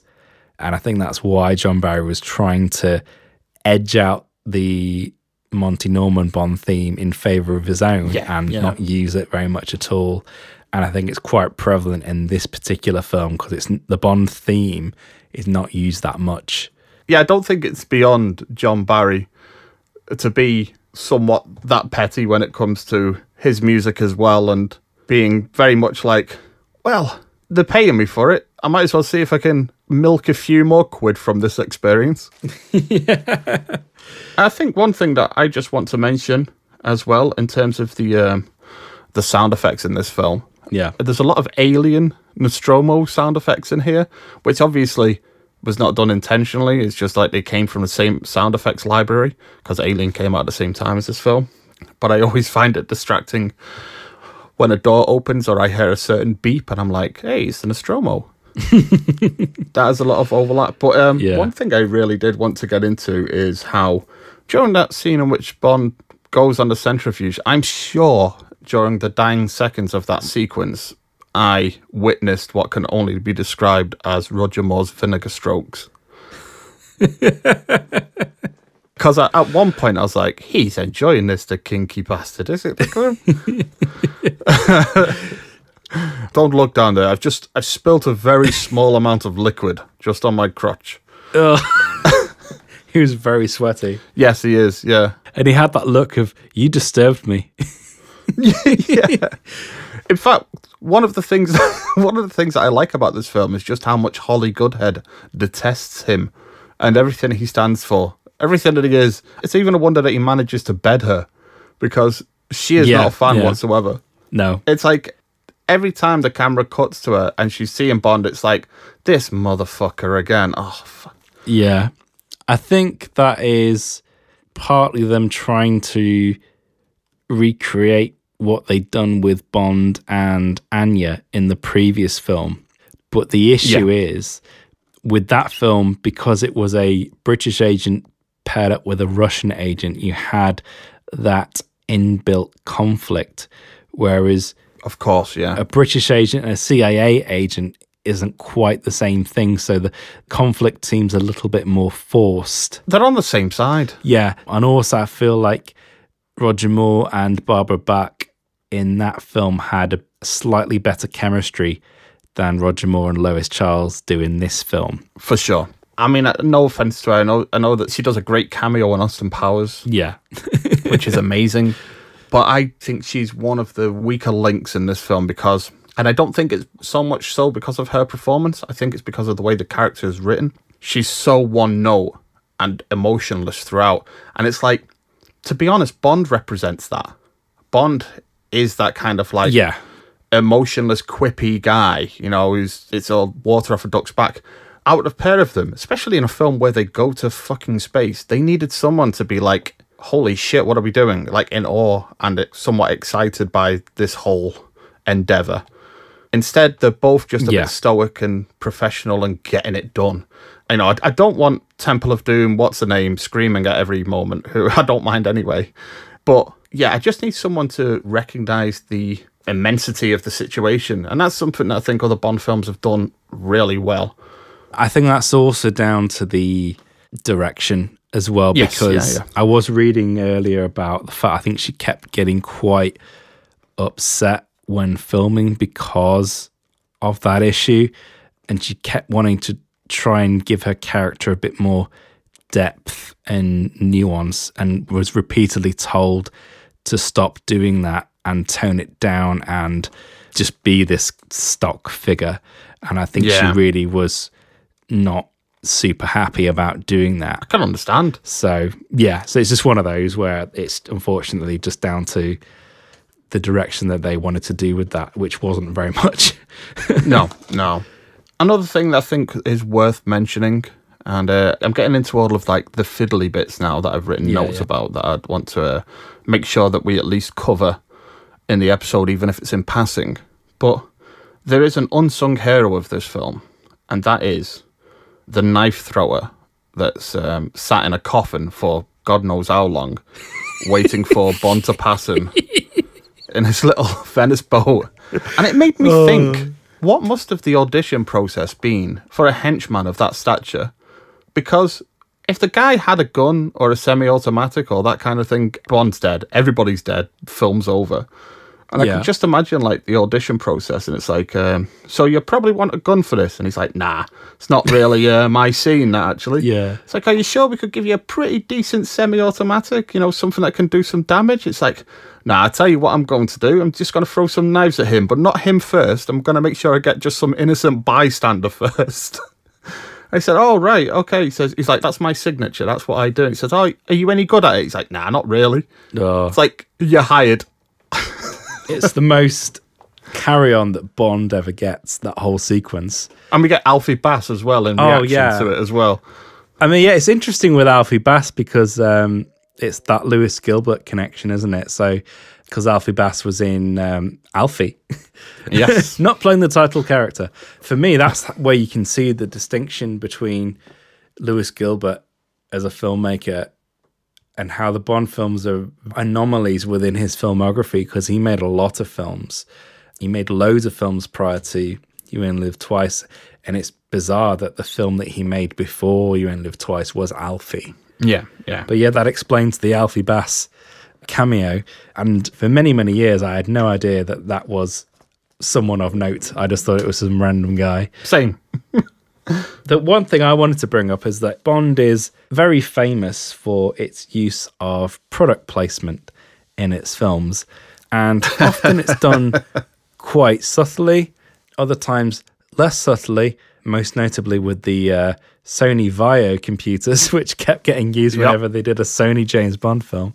They had that thing where every single bit of tech was Sony. I do remember, like, Casino Royale, one of the things at the time stopped it from being recognised as the brilliant piece of work that it is now. Is just that the advertising in the film is just, the product placement is so over the top, and that's Sony to a T. Synergy. I hate that word. Yeah. But interesting with this film, I think there's one sequence in the film and it has easily the laziest and most obvious implementation of product placement in the whole series. And this is a sequence when, after the cable car sequence where Bond and Holly are captured in the ambulance, and the ambulance is careening up the hill in Rio. Every time it cuts to a shot outside of the ambulance going up the hill, it keeps running past billboards, and each billboard is just an ad for something. So it's 7-Up, and then it's Marlboro, and then at the end of the sequence when they have a fight with the henchman and he gets thrown out of the ambulance on the stretcher and he crashes into a billboard, and it's a huge billboard for British Airways.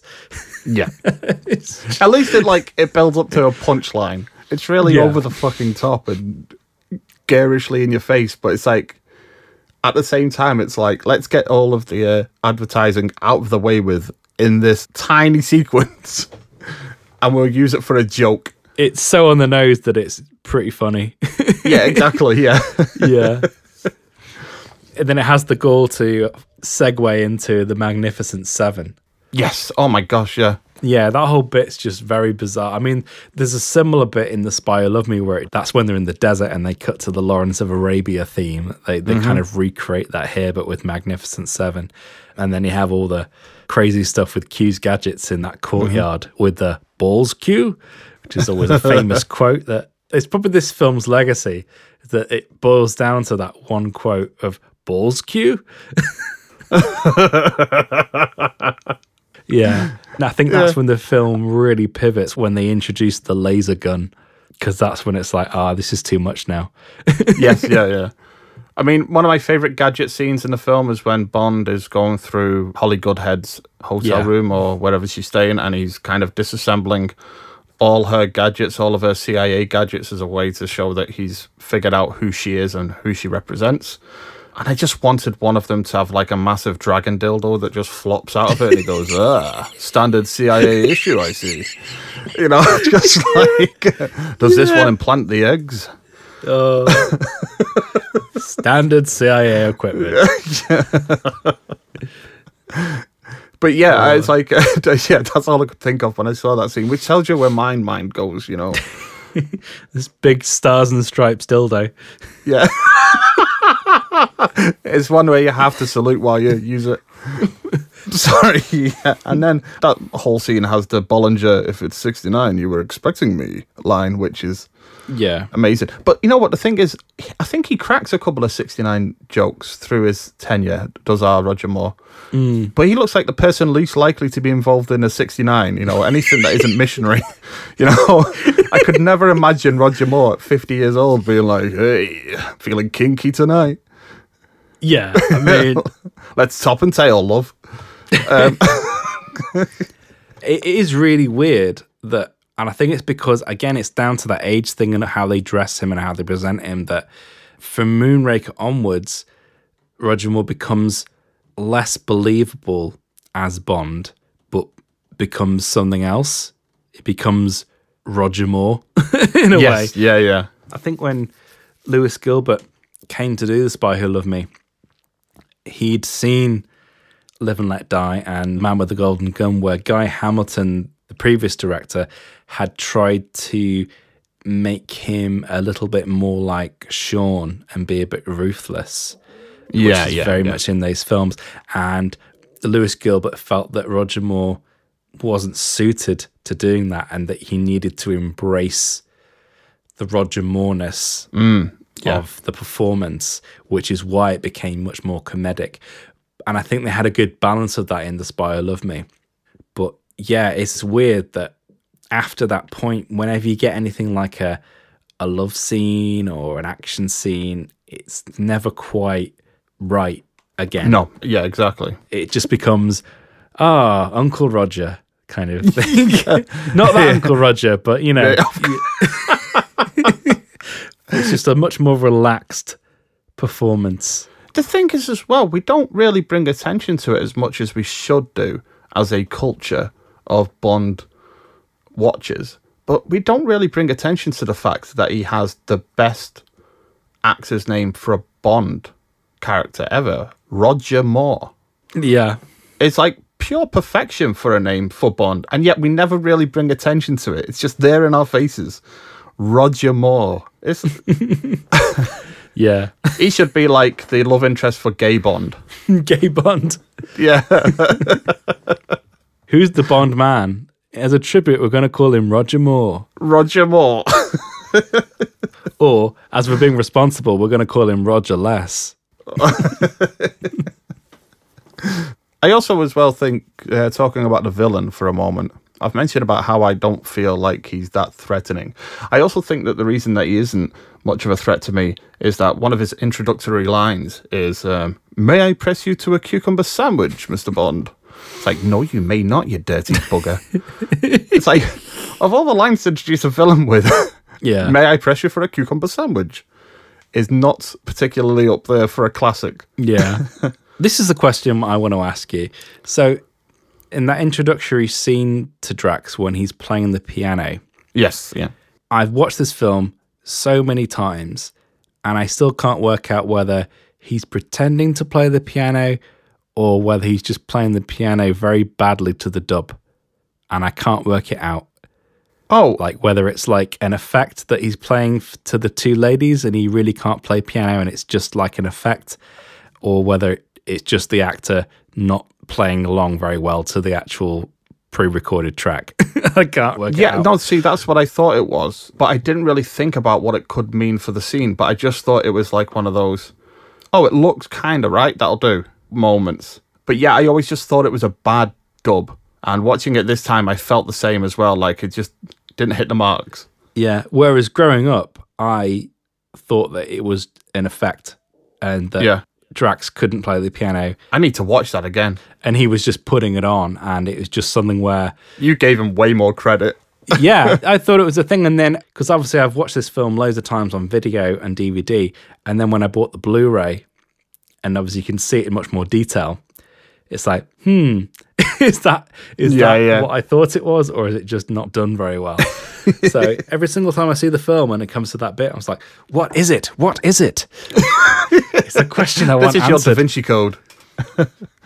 But, right, the thing is, we can't really end our discussion of the film without talking about something in particular that we haven't really talked about all that much for a film that is called Moonraker. Yeah. And that is the space shit. Everything to do with space. Yeah. What did you think of the... I mean, we know it's outlandish, we know it's crazy, but what is your opinion of that final act, that space battle, where it finally takes us into orbit?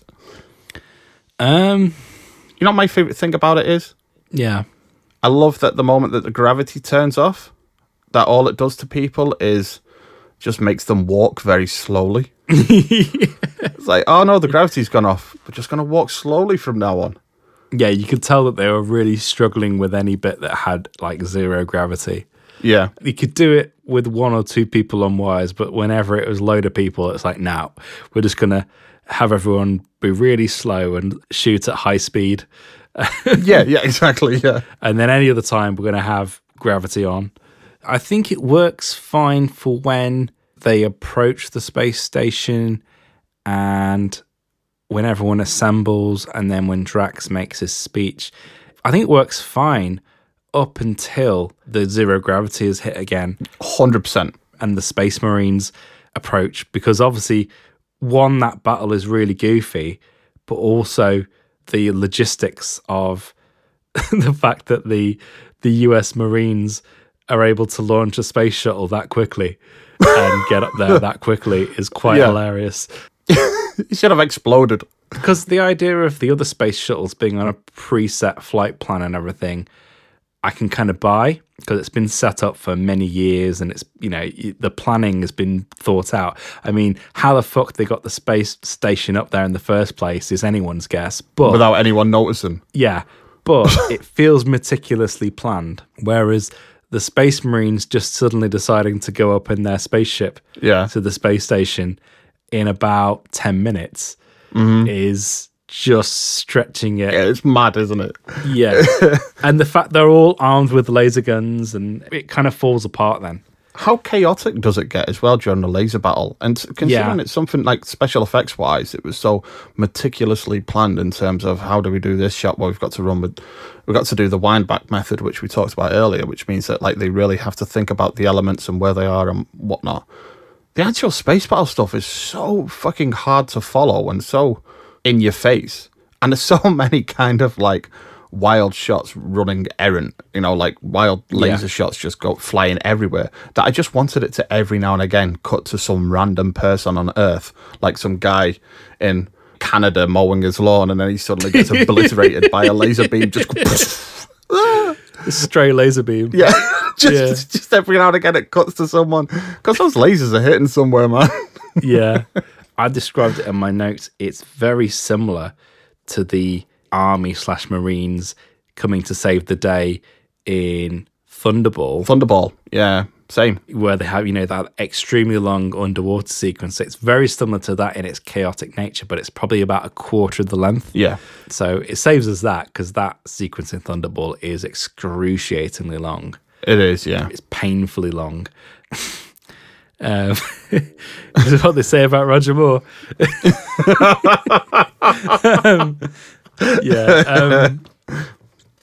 Yeah, it feels very much a repeat of that. And you can tell that it's the director's style because it's been done in his previous two films. Like, you have it with the ninjas in You Only Live Twice. Yeah, and you have it with the battle with the submarine crews in The Spy Who Loved Me. So you can see what they're trying to do, which is do a version of that.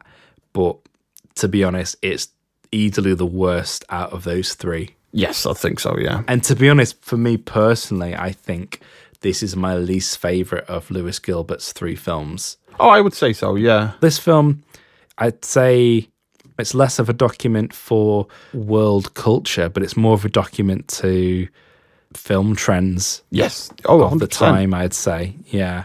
Even down to the fact that we haven't even talked about the lab scene where the Close Encounters reference. The code for the door is a Close Encounters theme, which is just bonkers. That's the second reference to a Spielberg film that we have in this film. Obviously, the name Jaws in the first one. Yeah. Spy Who Loved Me. That was a reference to Jaws the shark as well.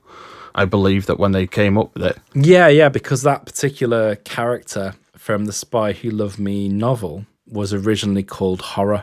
Right, there we go, yeah. So, yeah, they changed the name to fit with that. And, yeah, they thought it would be a nice little gimmick to tie into, oh, that's something I recognise. Well, it makes me think that people on the crew sure do like Steven Spielberg. I'm never 100% sure of the validity of this story, but I think Steven Spielberg had approached Eon around 1978 when he'd finished Close Encounters and offered to direct this film, and they turned him down. But I'm thinking that's more the fact that they had Lewis Gilbert already in place, and also they were riding off the high of Spy Who Loved Me. And also I think at the time, Cubby was very much into using British crew and British directors. The fact that they turned Steven Spielberg down, it sounds crazy on paper, but when you actually go back to how the films were made, it would just not be something that they would consider. So they would not be in the position where, okay, sorry, Lewis, we're going to go with Steven Spielberg because he's the bigger director. That just would not happen. That's not how Cubby ran the ship. He was based on, you do a good job for me, I will promote you, and every film, if you do a good job, you'll rise up the ranks. But yeah, that's how it works. Yeah. And it is crazy that the fact that they turned him down and then had the cheek to use the Close Encounters theme tune. He must have been sat there going, you bastards. Yeah. But if I'm talking about a positive with this film, despite how batshit crazy it is, it does have very good setup and payoff throughout. Yeah. You can tell where they've gone, right, we need to have this element, therefore we need to seed it in earlier on in the film. And the Bond films are always pretty good at doing that anyway, especially when it came to its gadgets. I think it was actually something they started doing from Goldfinger onwards, where they would demonstrate a gadget, use it once, and then use it twice. So it was properly bedded in by the time it really needed to be used. And they do that with the whole wrist-activated dart thing. Yeah, they do, yeah. That must be one dangerous wank for James Bond with that little wrist-activated gadget. It's like, what do you do when you want to take it off? Because, like, if it's wrist-activated, what if it goes off by accident and you accidentally hit someone? Someone asked him for the time and he accidentally fucking... Yeah. But there's things like that all the way through where, like, for example, like the glass factory, it sets it up in such a way that you know that all that glass at some point is going to get smashed to fuck. Of course. And when it gets smashed to fuck, it's very satisfying. It really is. And also, like, just the way that they demonstrate how the nerve gas works is quite effective. It's very good at its visual storytelling. Although Bond is notorious for its upfront exposition scenes, this film does quite a good job at demonstrating the threat. Yes, yeah, I'd agree. Yeah. It does it early on enough that you don't have to think about it when they're doing all the crazy space stuff, because you know what the implications are if those pod things get through the atmosphere. Yeah, in that way, it's pretty good. And I do like the little like treasure hunt where it finds different elements, like the glass that's part of the infrastructure, and he finds different things, and that's how he gets from A to B. I think someone did write, it's quite interesting how Bond, it seems to be really hard work for Bond to find these things, and yet Holly Goodhead seems have no problem getting from A to B. He's kind of, labouring his way around the world on this little fetch quest. I think it puts Bond on the back foot a lot of the time, even down to the fact that it's Goodhead who's the one that is the trained astronaut and knows how to do all the stuff. So it's very much Bond is passive for quite a lot of it, which I think is something that another reason why the films became more grounded, because they wanted to get away from him just going from A to B, even if going from A to B is quite interesting. But as a nuts and bolts thing, even though it's fucking bonkers, it does actually work. In a strange way. I mean, when it comes to like the space stuff as well, like I share a very similar opinion to you, in which I think it actually works up until the point where the laser battle begins. Yeah. But I think the bit where it kind of loses its way a little bit, and this is also in regards to, as I mentioned earlier, it's like where all of the faults come to a head, where the issue to Holly Goodhead and the performance or portrayal of that character as directed and as written, and also James Bond as well being the kind of character he is. You've got all the chaos of a laser battle happening right outside the window during this scene as well. But just as Holly Goodhead and James Bond are trying to escape on a shuttle from this exploding space station, it couldn't be more low energy. It keeps on showing them just very kind of like calmly strapping themselves into their seats, and it's just like da da da da da da, and then it'll cut to like explosion, and then like another grand model shot, something exploding, and another explosion, and it cuts right back to them again. They're like, just like there's no sense of urgency, there's no sense of threat. And I think that's like where it all comes to a head for me. It's like, oh yeah, this is where everything doesn't work. Yeah, I think that's where the issues of shooting the film in Paris and the special effects being done in London really show, because I think they did have quite a few issues communications wise, because at the end of the day, I don't even think fax even exists at this point, does it? So No, you're right, aren't you? I think they were talking to each other via Morse code. it's just the telephone, isn't it? And that's it. And courier service. Yeah. So that's where, it doesn't quite marry up. And also, if the special effects would have been done at a different time to when they shot the actual scene, it wouldn't have lined up either. So there is a big disconnect there with how things run. And that's always something that the James Bond films can suffer from time to time, because they are unit-based. It's not one of those situations where, like you have with the Mission Impossible films now, where the director supervises absolutely everything. They are unit-based, so you have multiple units. You have John Glenn's unit doing the free fall sequence, which was actually done ahead of time in case it didn't work, and they could have thought something else. And then there's another unit headed by Ernest Day that did other action sequences. And then you have the special effects unit, and they did all the model stuff and the wire work with the space battle outside. And then you've got the main unit, which are doing all the other stuff on the big sets. Trying to coordinate that and trying to coordinate it with very primitive communication technology. Yeah, hundreds and hundreds of miles away from each other. Yeah. It's no wonder it's not going to quite marry up. No, yeah, of course. And they do their best, but it doesn't quite work. And again, I think it comes down to that, some of the old school hands. Yes, yeah. If it was a newer director, they probably would have amped up the energy, but it just wasn't the style. No. There's an often cited quote from Lewis Gilbert regarding this film, is that when he started making films, he could make a feature film for the same cost as the telephone bill for Moonraker. Right. Which shows you like that communication thing. Yeah. And the film still has some lovely parts to it as well. Like, we haven't mentioned the whole demise of Corinne.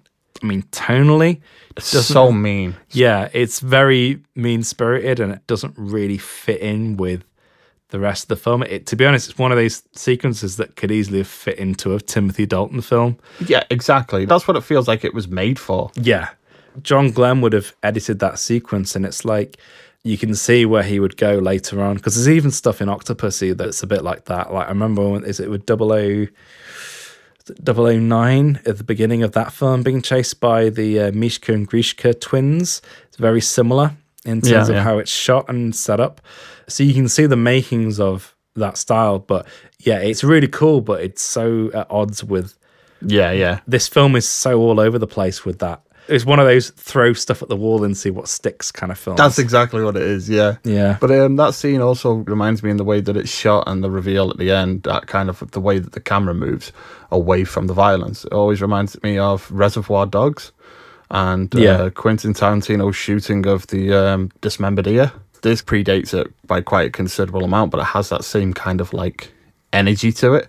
It's a great moment that sticks out in the film because, as you say, it's a tonal issue, but it's still a well-made little bit of the film as well. I still really like that sequence, as very mean-spirited as it is. I think another little bit that I really like, which is similar in tone, is the part in the Rio Carnival when they're investigating the warehouse and you have Jaws in that clown outfit in the alleyway, coming down the alleyway, and it's still pretty eerie. And I think the thing that makes that whole Jaws thing really jar is that they can set that character up and reintroduce that character into the film in that way. And then an hour later, he's fucking having champagne with Dolly, like going saying, "Here's to us." And it's like, what the fuck? What? Redemption arc. Strangest thing for him. It's such a shame because Jaws should be that character in that clown suit coming down the alleyway.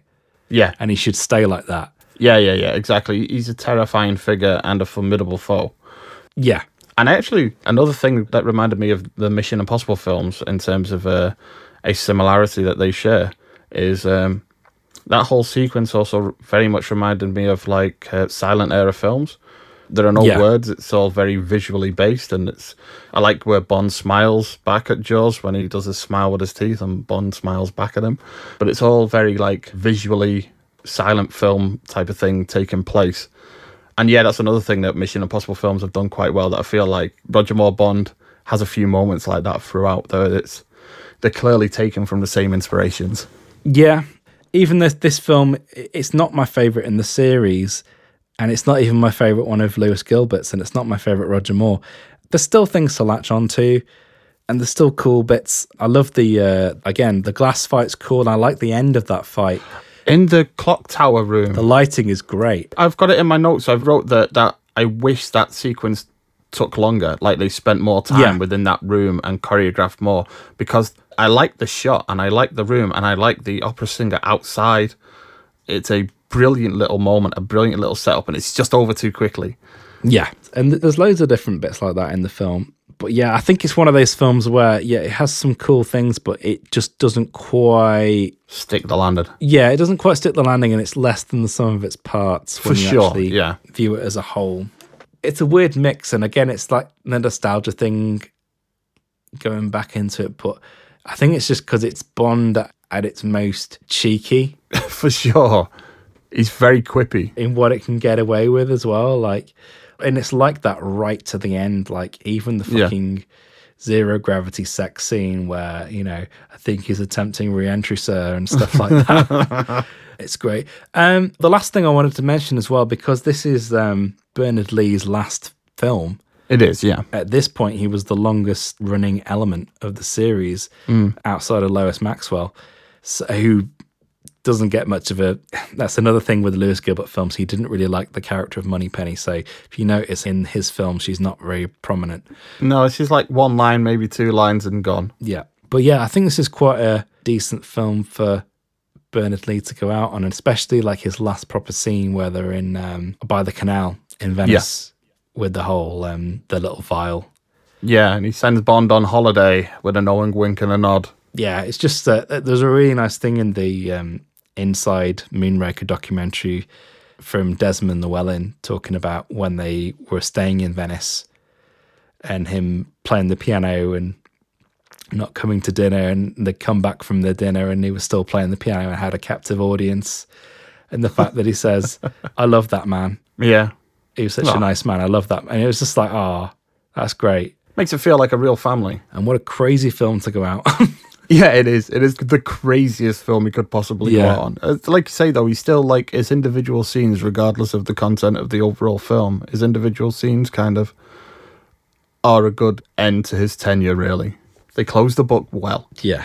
Okay, so now it's time for me and Andy to go over to the stats and facts. Now, this is the part of the episode where we talk about the critical reception to the film and also the box office for the film, just to see how it performed back in the day, back in 1979. Now, Andy, it's your turn to have a look at the critical response. So can you tell us just how this film was received? Okay, so this is always difficult with these films because Rotten Tomatoes didn't exist back then for all you kids. Yeah, exactly, yeah. Yeah, this film has a 59%, so just rotten rating on the tomato meter. It's just getting a whiff. Yeah, but that's only from 56 reviews, so that's not even a modern preview audience. And I imagine that they're all modern day reviews based on home video releases and that kind of thing. Yeah, and it's got a 43% audience score, but again, that's only based on 50,000 ratings, which is... Again, not a lot for these kind of, for Rotten Tomatoes. And the critic consensus is featuring one of the series' more ludicrous plots, but outfitted with primo gadgets and spectacular sets. Moonraker is both silly and entertaining. Yes, it is silly and entertaining. Yeah, I would agree. The average rating for it is 5.5 out of 10. And to be honest, this is one of those films that's really difficult to review. Yeah. To actually give a rating to, because it depends on your frame of mind and your mood. It does. And also depends on your reaction to that particular Bond as well. and your preferences. Yeah. And it's strange that the audience score is so low, because this is one of those films which is made for the general audience. Yeah. And I think this is more reflected in the review, which is from Roger Ebert. But he says, Bond is played by Roger Moore again, as if they don't know when the end is in sight at this point. Moore had grown into the role by this time, but Moore was, alas, simply not Connery. He lacked the gift of combining the comic with the sexy. He didn't have Connery's sophisticated smile with just a hint of a drool. To which I suppose we should say, so what? The stars of this movie are Ken Adam, the art director, and Derek Meddings, in charge of the special effects. In addition to the giant space station, they provide lots of little touches, like 007's gondola in Venice, which turns into a speedboat and then miraculously grows wheels. Moonraker is a movie by gadgeteers, for gadgeteers, about gadgeteers. Our age may be losing its faith in technology, but James Bond sure hasn't, and he gave it 3 out of 4. Which is a strong rating. Yeah, and the other rating we have is from IMDb, and they gave it 6.2 out of 10. It is higher than expected from the Rotten Tomatoes, at least. Yeah, I mean, it's never a film that's going to have a super high rating. No. The only rating I would have expected to have been a bit higher would have been the audience score, to be honest, which is quite low. I don't understand why it's that low. I do wonder if it's because the Rotten Tomatoes audience base skews maybe younger. I don't know. Oh, yeah. I would say so. Yeah, and it might be younger, and also if you know, you do get an awful lot of people who've just grown up with the Daniel Craig films, and if they go and watch Moonraker, they're going to have a bit of a shock. I will say as well, like I mentioned earlier, Roger Moore was never my favourite Bond, and yet now I rate him just alongside everybody else. I find his films have their own particular charm that make them very rewatchable. Yeah, yeah. And again, my wife complains about this constantly, but they are the films that I probably go back to the most if I want to have a cozy watch. Yeah, exactly. Yeah, a couch day. Nice duvet day with some Roger Moore films. Yeah, that's what they set out to achieve with the Roger Moore films, and they did succeed. You know, there are a couple of glaring lapses from time to time, but you cannot deny that the Roger Moore films aren't entertaining, because that's what they are. Absolutely. If you want a more book-accurate Bond film, or a more dangerous one, there's plenty more out there. But if you're just wanting to be entertained, then the Roger Moore films are there. That's what I like about this series is, like I say, there's a Bond for every occasion. You know, it's like, no matter what your opinion is or like what you're feeling, there's a Bond film that kind of matches what you're looking for. And yeah, and I think another thing as well that shows how this film was received at the time, obviously, is the box office. Now, we've talked about box office figures previously, especially adjusted for inflation. You mentioned as well, just in regards to the budget of this film. But you did mention that the box office was around 35 million. Did you say it was 34 million? It was 34 million, yeah. And what was that adjusted for inflation? So that works out about 160 million. Right. So you can see the jump as well. Like if you're looking at The Spy Who Loved Me, and that was a big jump from, you're going from Man with the Golden Gun costing, in today's money, 48 million, to Spy Who Loved Me costing 73 million, to Moonraker costing 160 million. Yeah. So you can see there's a huge jump in budget. Domestically, this is at the American box office. It went on to make 70 million, which you did mention previously. Now, in regards to the weekend that it opened, there is unfortunately not much information. The weeks of release on Box Office Mojo only go back so far, and I believe like 1978 is where like they started keeping track of the weekly box office, but some of them just have very incomplete information. And this one just says that Moonraker opened at number 1 with 7 million on its first weekend, and at number 2 was Alien, which was in its 6th week of release. And at number 3 was Meatballs, which I don't believe would have actually been in number 3, because that was only open in 7/30s and made about 70 grand. So yeah, those are just 3 films that were there that particular week. We're still dealing with an era where films didn't always open wide.